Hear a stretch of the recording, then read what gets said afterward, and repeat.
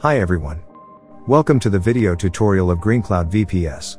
Fail2ban is a tool that monitors login activity on your server and helps protect your Linux machine from brute force and other automated attacks. By default, it will block IP addresses for 10 minutes before removing them, and it has filters to monitor Apache, SSH, and other programs for suspicious activity. This video will describe the installation and basic configuration of Fail2ban in Ubuntu systems. First of all, log into your Linux VPS using the Bitwise SSH client.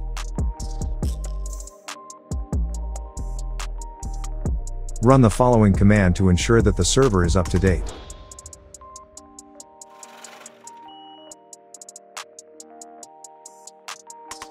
To install Fail2ban, run the following command.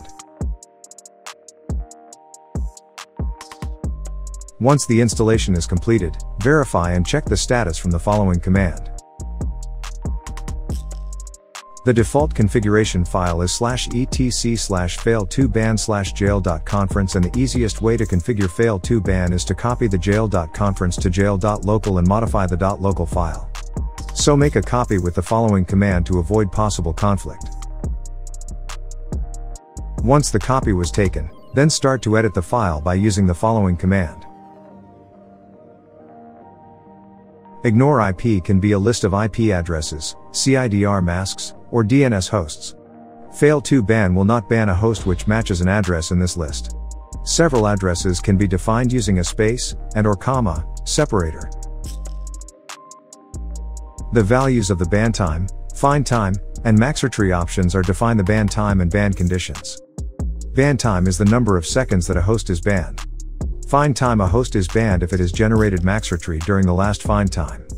Maxentry is the number of failures before a host gets banned.